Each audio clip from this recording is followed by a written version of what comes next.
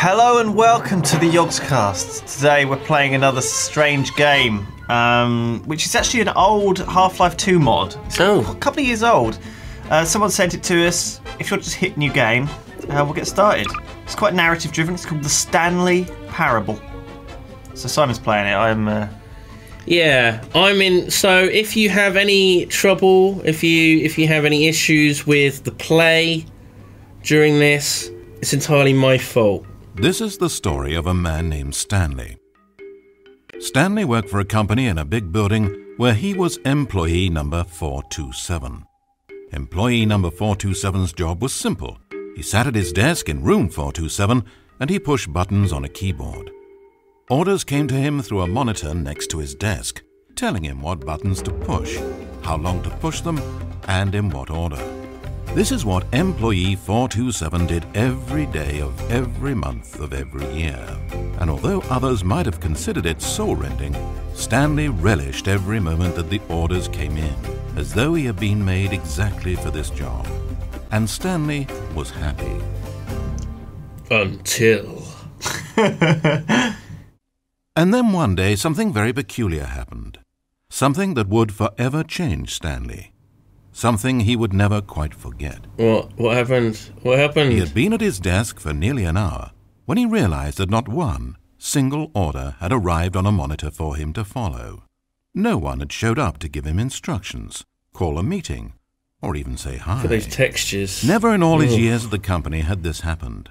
This complete isolation. Something was very clearly wrong. Shocked, frozen solid, Stanley found himself unable to move for the longest time. Who is this? He's reading this. But as he He's came got to a his beautiful wits and voice. regained his Beautiful, senses, isn't it? He got up from his desk and walked out into the hallway. Oh, There you go. So now... I broke it. I blew my nose and I broke it. No, you're Stanley, so you have to, I'm Stan Lee, the comic book man. No, Stanley. The comic book man. The Stanley Parable. This is your desk, this is your room, your office. There's obviously... Oh, that's the next room. Someone else is working in there, but there's no one in there. So head, see if you can find someone else. That's your briefcase. You don't need that. It's got your lunch in it. So E is to interact with things, but... I don't think you need to interact with anything. No, Just it head doesn't off. seem like it does much... Stanley decided to go Oh. to the staff lounge to check on his co-workers. He never functioned well by himself and constantly needed support and guidance from others, so the thought of total solitude was terrifying to him. So of course there's other rooms here with all the other employees. I can't jump. I'm pressing space. And I can't... Normal people don't just jump up in the air. So there's another office with someone's work that they're doing in their room, but there's no one there.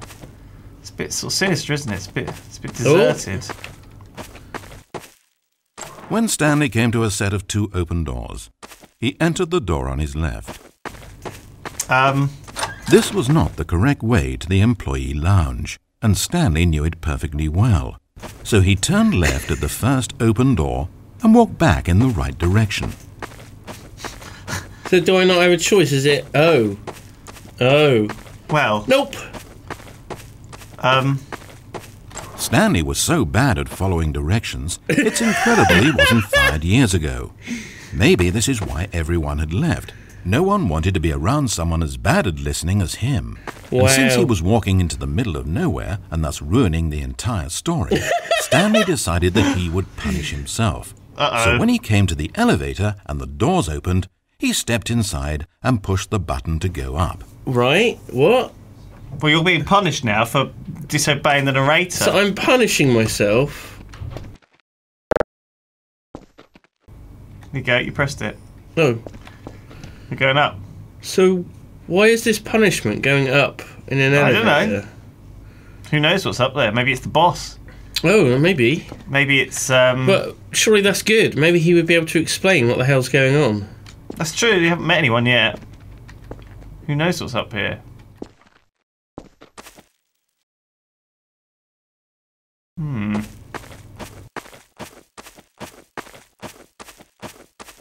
Oh.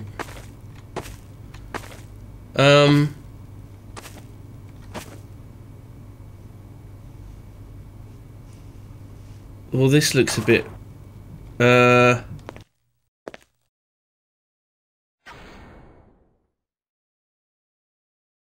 It almost perplexed Stanley that he had actually gone and stepped into this metal trap. After all, it should have been no surprise that this thing would lead him to his death. But he thought to himself, this is simply the price to pay for ruining a perfectly good story. So he resigned and willingly accepted his fate, the inevitable end toward which he had spent so long. Well, there's one way to get out. No, well, don't keep going. How do you know? Farewell, Stanley. Maybe it won't kill me. Maybe you're supposed to do this. Maybe you're supposed to disobey the rules. Farewell, Stanley, cried the narrator as he sent his subject down the conveyor belt and into the enormous metal jaws. In a single visceral instant, Stanley was obliterated as the machine crushed every bone in his body, killing him instantly. Maybe. But that didn't happen. What?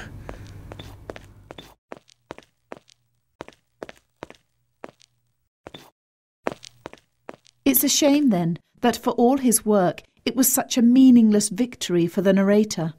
Did he really think he would accomplish anything by murdering this disposable vessel? What the hell is going on? Why are there lift doors here? There's a chessboard. Have I broken the game?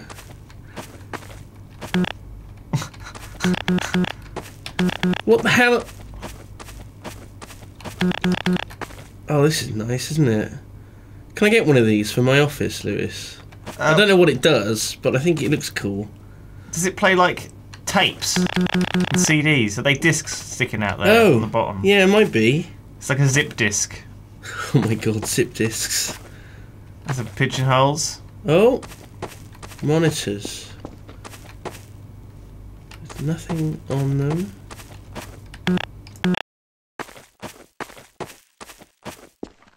Every possible choice Stanley could make had been designed for him long before he ever set foot here.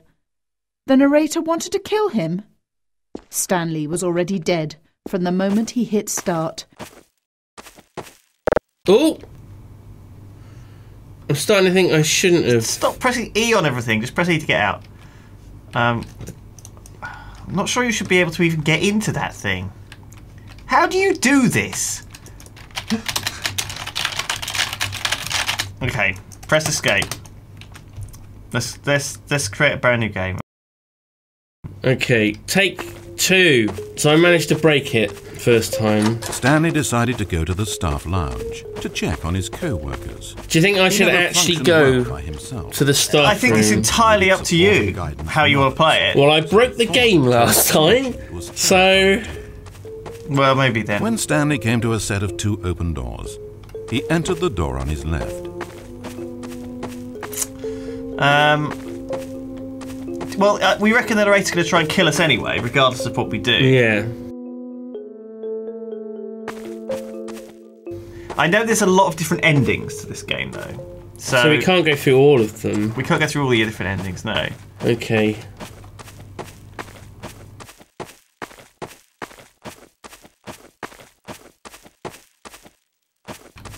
As Stanley entered the lounge, he was horrified to find not a single person here.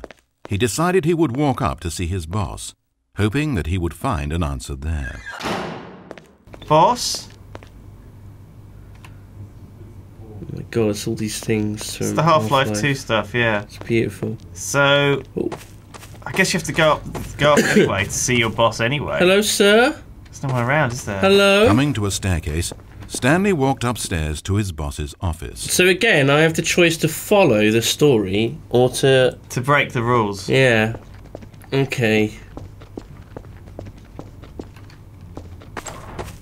Oh. Where's the boss's office? Entering his manager's office, Stanley was once again stunned to discover not an indication of any human life. It was at this point that he began to feel dizzy and a little sick, and even thought he might pass out when suddenly he noticed a keypad next to the filing cabinet in the corner of his boss's office.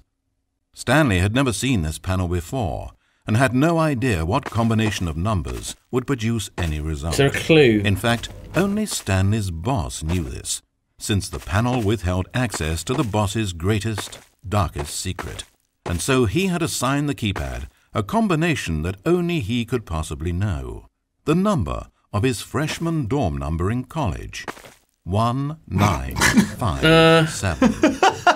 But of course, Stanley couldn't possibly have known this. No, that didn't work. Oh, that's clever. So what was it? 1975. No, it's 19. Stanley just sat around twiddling his thumbs. Trying to input anything on the keypad was useless, since he could never possibly know that the combination was 1957. Oh. Yet incredibly, by simply pushing random buttons on the keypad, did you see that, Lewis? Stanley happened to input the correct code by sheer luck. Sheer luck. Amazing. Stanley ventured forth into the newly opened passageway. Oh my god, what's down here? Is it a metal chamber? Mila Kunis was standing there completely naked. He drew deeper into the bowels of the building. Stanley had no idea where he was or what this place held. And just as he began to think he might not discover a thing, he emerged into a long room to find... Oh my god, it's... rows and rows of monitors.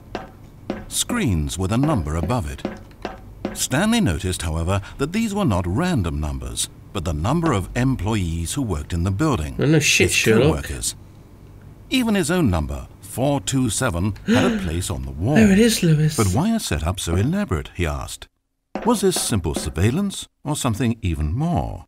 And as if in answer to his question, the wall slid open before him, revealing the ultimate truth of the situation. Oh my god. What is it? An enormous control panel, Stanley discovered, but not one that controlled simple machinery. Buttons were labeled with emotions. What? Happy, sad. Levers and knobs controlled actions. Walking, eating, doing work, or watching TV. Every input on this device monitored not the functions of a machine, but of a human being. Are they controlling me? And the reality began to sink in. Stanley, like so many other people, reduced to images on a monitor, had been under someone's control, always at the mercy of this machine. Could this have been the only reason employee number 427 was content with his boring job? That a machine had altered his emotions to accept it blindly? He began to feel an unbridled rage, and at the peak of his anger, something happened. A spark. Stanley looked up and saw the generator overhead, still providing some small amount of power to the machine, keeping it alive. And knowing that this generator was all that kept the controls running, Stanley moved to the ladder. Coincidence? That's exactly where I just went to. Climb towards the rafters. So I got so angry that I overloaded the machine. No, I don't think so. You just... It's telling you that you got angry. The higher Stanley climbed, the closer he felt to freedom, the further from enslavement.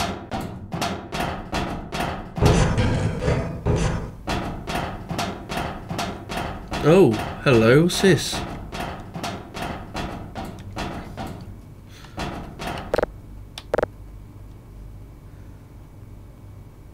Is that doing anything? There you go. It's done. Oh. Blackness. Uh-oh. Power gone. All alone. Oh. And then... Mila Kunis stood there, completely naked. Hooray! Oh. So, just behind me, there was... Freedom! As he stepped through the door, into the fresh outside air, a feeling of liberation rushed through Stanley's body. He had seen power. He had seen enslavement. And he had destroyed it. Yeah! The underling was in control now. He had found his leading role. Yeah! Stanley never discovered why everyone had gone missing. Oh.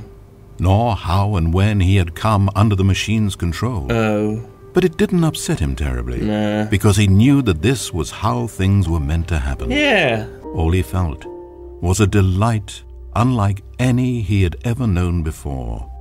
Never again would he follow someone else's orders without question. Never again would anyone tell Stanley where to go, what to do, or how Fuck to the feel. police! No more bosses. No more instructions on a screen. Stanley decides for himself now. Yeah. And he stepped out into the world, and he felt the cool breeze upon his skin, and Stanley was happy. How many endings are there? Do you know? I don't know. I sort of want to know what Literally happens. millions. I sort of want to know what happens if you don't fuck up the route that we took. So going the wrong way from the start. Yeah. So just go back to where we were. Okay, so we're back here. Don't go in there. No. For sake. No, not this time. I'm not falling for your tricks again, Melody. I thought you were going to just troll me there. I should have done. So, I mean, this Not lady too late. narrator, she's not particularly nice either. I mean, she says everyone's trying to kill me and I'm just a vessel. Oh, this is like a crushing thing. Ooh. A crushinator. No, it's No. staying there. That's good. Oh, So if you'd gone this way, does Why- this lead outside as well? apparently so. Oh, There's no salvation for either of these two, I'm afraid. The narrator had as little power over Stanley as Stanley did over the paths that he walked. right. But listen to me. This story is not over. You can still save these two. You can stop the program before they both fail. Push escape and press quit. There's no What? other way to beat this game.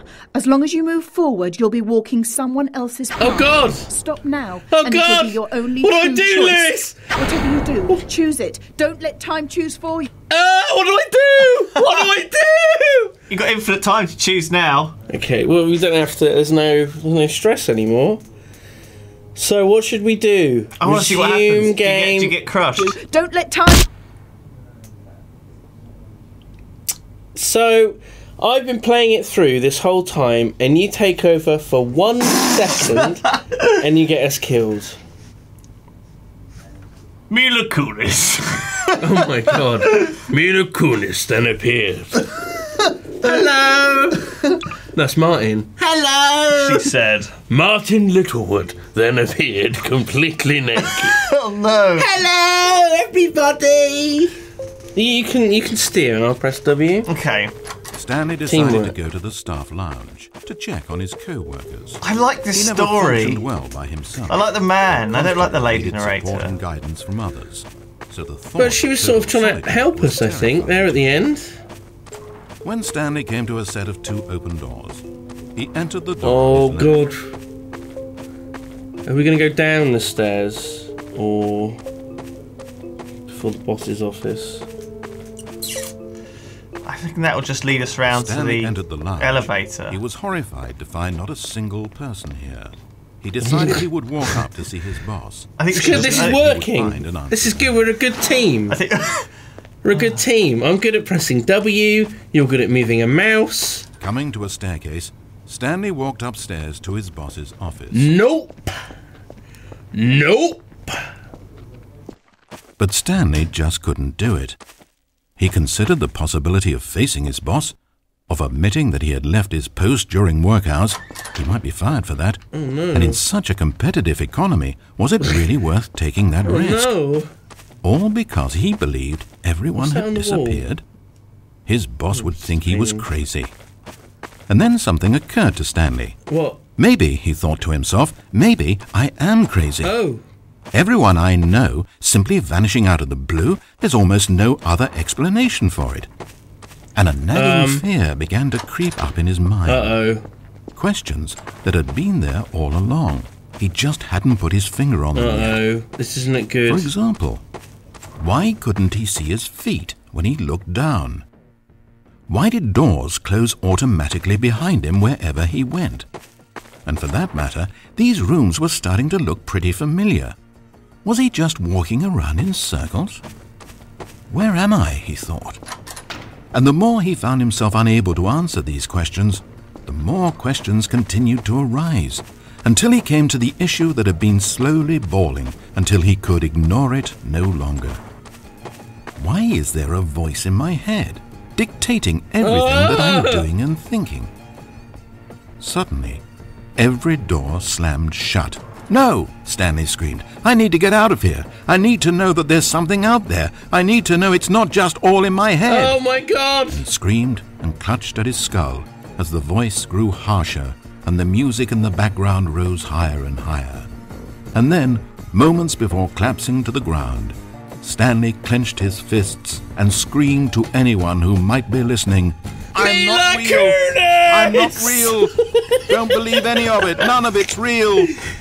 And then everything went black.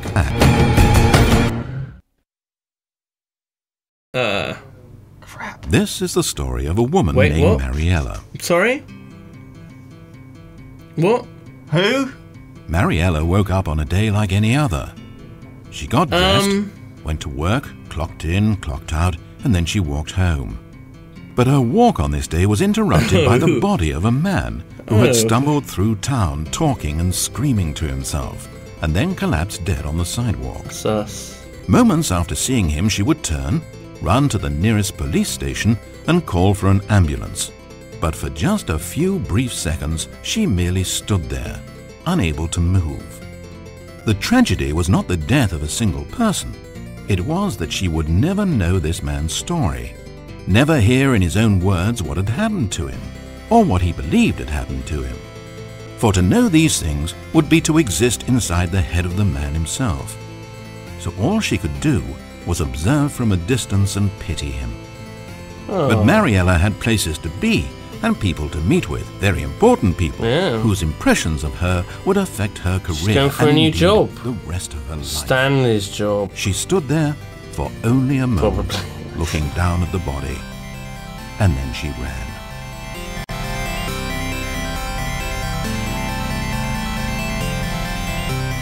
Did we win? I've no idea. Do we We don't won! know. We won, everybody! Oh, Good job, what a really cool Yogscast. game. We did it. So that's 3 different endings we found. Apparently there's 3 other ones. I wonder if there's a way, because there was that keypad thing. If you could enter Mila, Yeah. would it open up a thing? She's there. Oh, hello. Because that's how she speaks. I guess so. Hello, Simon. Hello, Simon. Mila, no! Oh my God. It's a little Warwick Davis wearing a Mila Kunis mask. That was totally good. nude. So it's free, it's a mod, it's easy to install on Steam. Check it out.